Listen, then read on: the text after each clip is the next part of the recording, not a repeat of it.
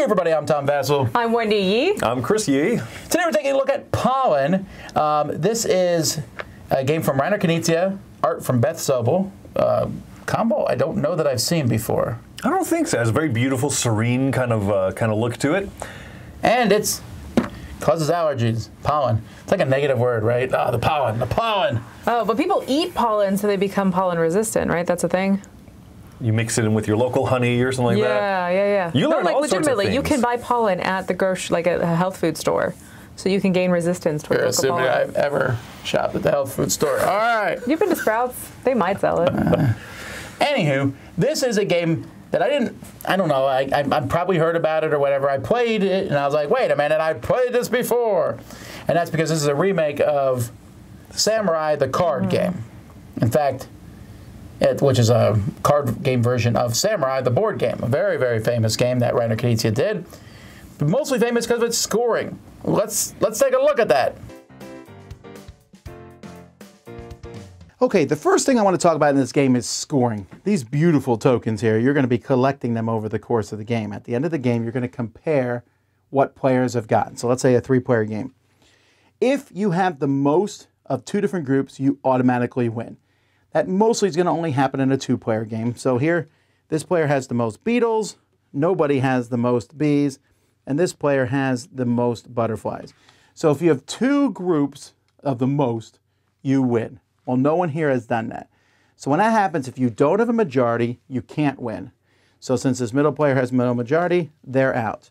Then the other 2 players will take the group they have the most of out and add the rest together. 1, 2, 3, 4, 5 to 1, 2, 3, 4. So this player is the winner. If that's a tie, then you would go back to the biggest group and add those together. But that's how scoring is. It's a little wonky, but once you understand it, it makes sense. You want to have majority in at least one thing to win the game. You get 2 majorities, you win the whole game outright. If you have 1 majority, you'll take your other 2 and add them together for your final score. In this game, players have a deck of cards, which are going to show the 3 different types of insects here. As you can see, the butterflies and the bees and the beetles, and then stars, which are wild.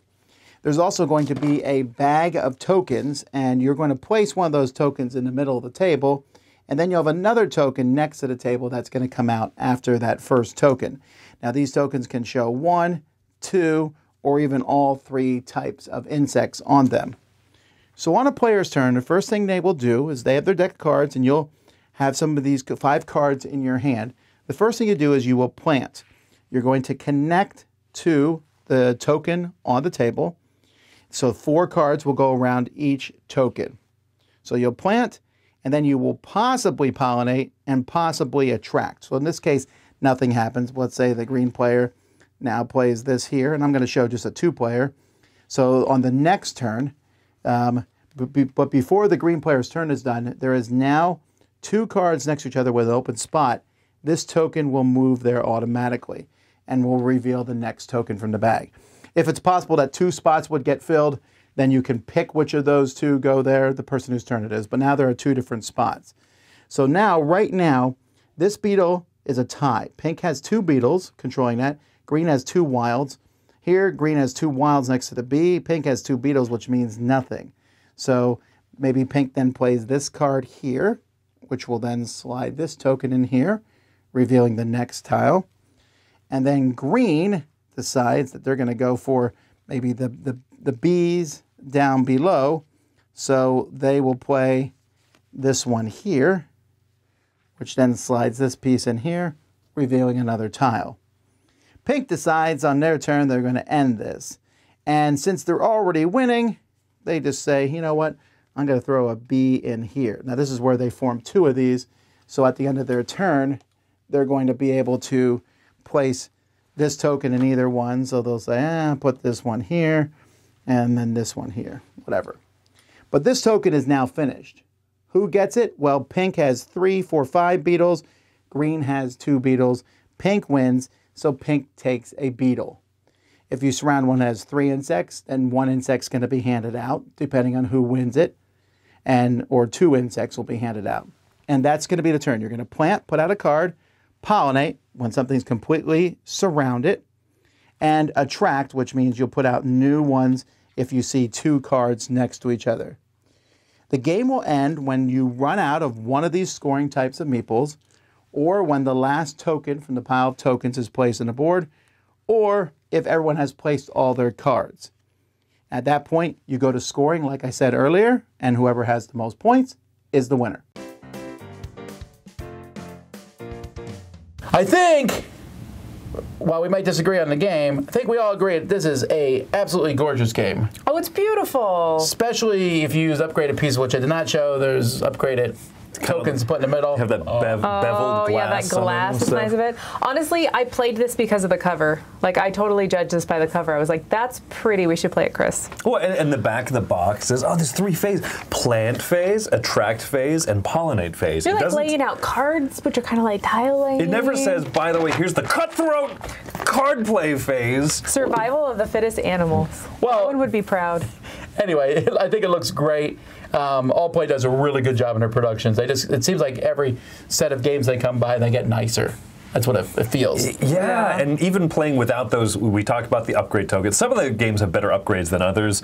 These ones I think are really nice and they fit in. Playing without they feel really that, good in the bag too. Yeah, playing without that, still fantastic. Mm-hmm. So this is an area control game. It is a game in which you are trying to control these different spots there. I guess before I get to area control, I want to talk about the scoring. I started off the overview of scoring. Let's talk about scoring overall. It sounded really complicated in the rulebook, and I think it's less complicated than it reads.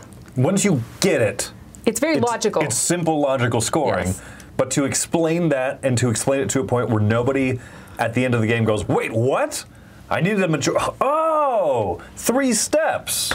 I felt like we went through one of those deduction games where they're like flow charting it out. You're like, did you equal someone else? Did you have the equal amounts of someone else? Yes, check box, go down this well. Did you, it just felt like one of those, like, let me answer 7 questions and I'll tell you who won.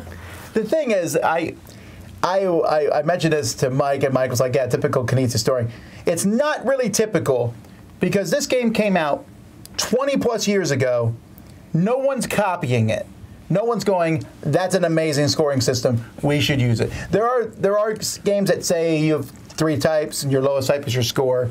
Knizia kind of brought that. That's more what Knizia has kind of copied on his own. Not this one. That's what I expected. I think in part because it's a little bit trickier than it seems like it should be. It's also, for me, my least favorite part of the game. Just because I'm sitting there, I'm collecting stuff, and I'm like, all right, I want the most of something, but still other ones. I get it. I'm just not sure that saying get as many as you can wouldn't be just as fun at the end. Like, I don't know that, oh, you have the most beetles, so you're still in the game. You have the most butterflies. I don't have the most of anything, so I'm out. And then we compare them, and you won, even though you technically had 1 less than Wendy, and also, who cares? Just say you get 1 point for everyone you collect. Most bugs win. Here's the tiebreaker. Yes. That would be, to me. It would be clean. I get the cleverness of it and all that, so there's that. And don't mess with Dr. Knizia. I'm going to channel my inner Mike here and say, the math is immaculate, Tom. It might be. The game is definitely an area control game, except you're using cards in this game to surround something, which does mean, at least in my opinion, that the number of players greatly affects this game. Oh, big time. Yeah, in a 2-player game, this is very cutthroat. Because it is you versus the other person, and anything I don't win, I don't want you to win. And so I don't know, but yeah, with different player counts, it still is. I'm parsing that statement. Anything I don't win, I don't want you to win. Correct. Yeah. So then you want to win it. So you want to tie it. I want to win it. I want to tie it so that no one gets it. Yeah, I basically don't want you to get anything, and I'm okay tying because preventing you from getting something is just as good for me in a 2-player game as better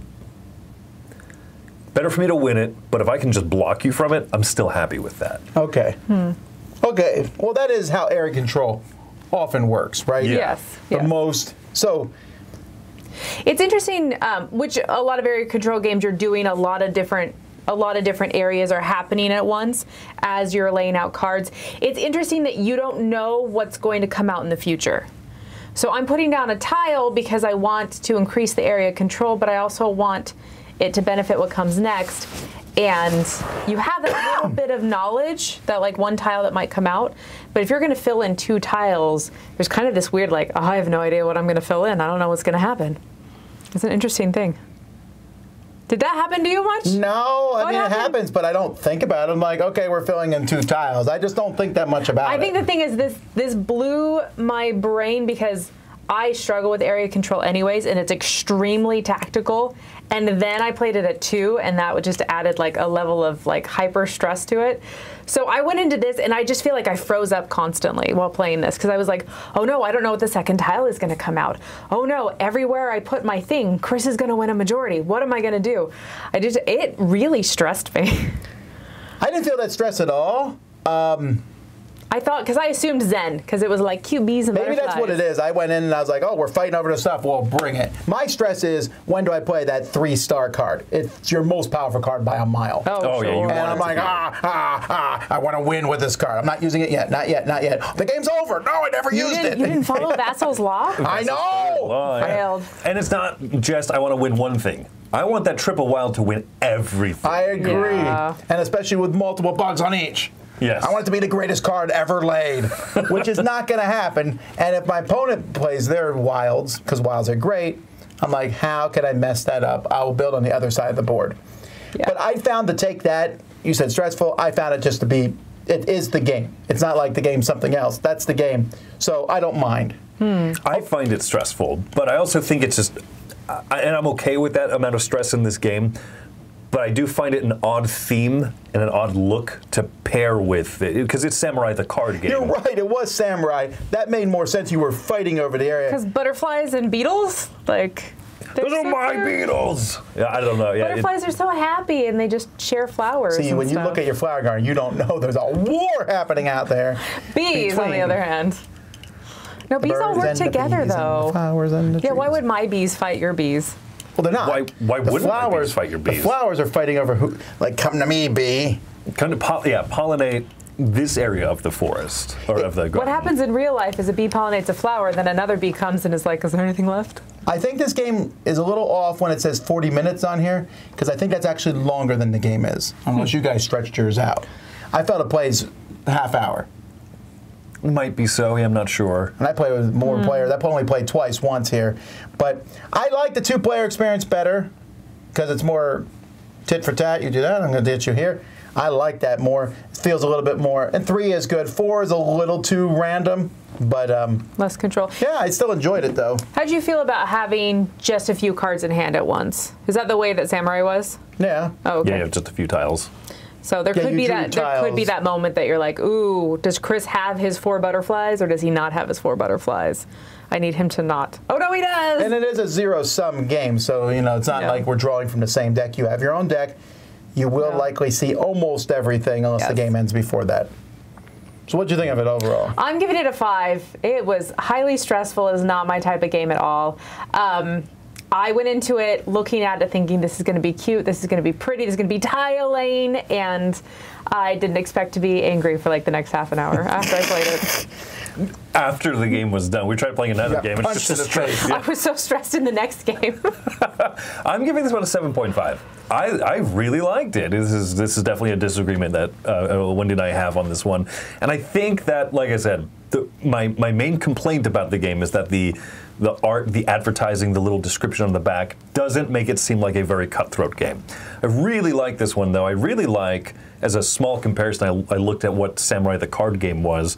And that one was all cards. It didn't have the little circle tokens in between cards. Oh, this makes it so much easier to figure out. This is a better system, takes up less table space and everything. Still feels like Samurai. I played Samurai years ago. I enjoy it. I think that this one is, most of that game. I kind of just distilled to cards. Great production, great look, but you will be angry for a while and stressed. But I like it in this one. 7.5 for me. I'm giving it a 7. I like it a lot. I think it's fine. I feel zero stress. I don't know why. I'm just like, oh, you took that from me. I'll get another one. I don't know. There's just so much area control that, you're fighting over, what, 20, 25 tokens. I just didn't feel, at the end, I'm like, man, and I think without the scoring, I would give it an 8. I think the scoring still for me at the end, I'm like, who won again? Huh? Oh. I didn't have any majorities? huh, oh well. I don't know. There's that. Maybe you should feel a little more stressed. You might do a little better. Yeah, maybe. We legitimately finished the game, and I was like, Chris, you won. And he's like, did I win? Yeah. No, I won. I knew I won that first game, but That was politeness. Yeah. Anyway, it is a great production, though. You're right. It definitely, it's a deception-style game, Pollen, but now you know because you watch this review. So there you have it. I'm Tom Vassell. I'm Wendy Yee. I'm Chris Yee. Have fun with the birds and the bees in this game.